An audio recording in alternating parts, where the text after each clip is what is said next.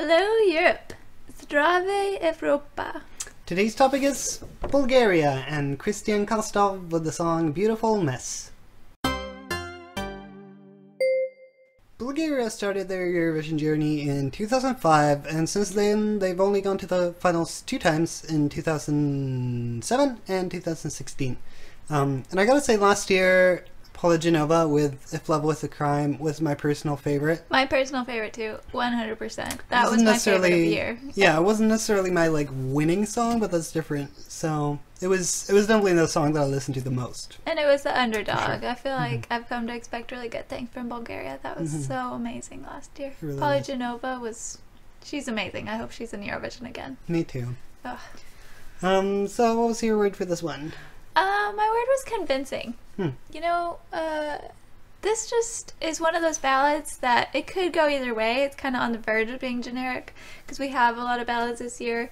But this one sticks out to me a bit because the words, I feel like the way he sings them, he has a very good voice and he makes it believable for me. So I like that about this ballad. It's a ballad I can really get behind.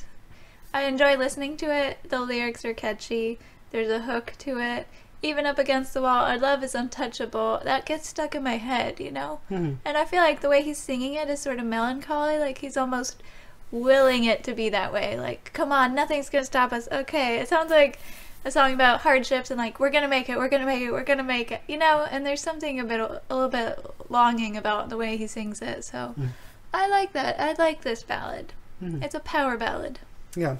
My word was pretty. Because I do think it's a little bit on the sort of not bad but boring side, but it is a lot better than a lot of other songs.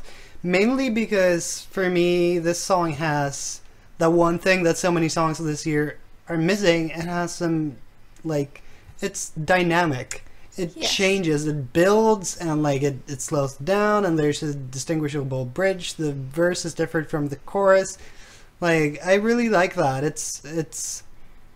It definitely feels like you go on a journey for 3 minutes when you listen to this, you know? Because it's telling a story not only through the lyrics, which I usually don't really hear or listen to lyrics, but just the music itself. It's like a musical journey for 3 minutes, and it's cohesive even though it's so different. The parts of the song are so different, it still feels like one thing, you know? Absolutely. And I really like that. It's a very, very well put together song. The one thing I'm a little bit worried about, honestly, is just that we don't have any live version to go on. At least I didn't find one. And he looks so young. We just have a picture of him in the official video.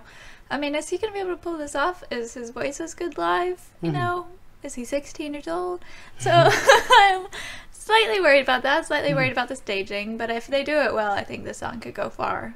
For sure. Yeah. Yeah, I'm definitely seeing in the staging, I'm seeing a lot of stars in the background, a lot of spacey theme, big pans with the camera sort of floating around the whole arena, that kind of thing. I think would do a lot to make the song lift. But definitely, as you say, it's a little bit of a wild card. I think it could go far, not necessarily win, but I think it could go pretty far with the right staging and if he pulls it off live. But it is hard to tell, especially since the music video isn't actually a video, but just a picture. Yeah, exactly. Yeah, for sure. Yeah. Do you want to go ahead and give a score? Yes.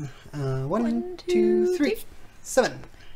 Yeah, 8. I went out on a limb a little bit on that one, but I do really like it, so it feels like an 8 to me.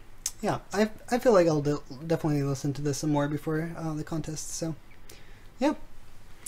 Thanks for watching, and we hope to see you next time. Happy listening!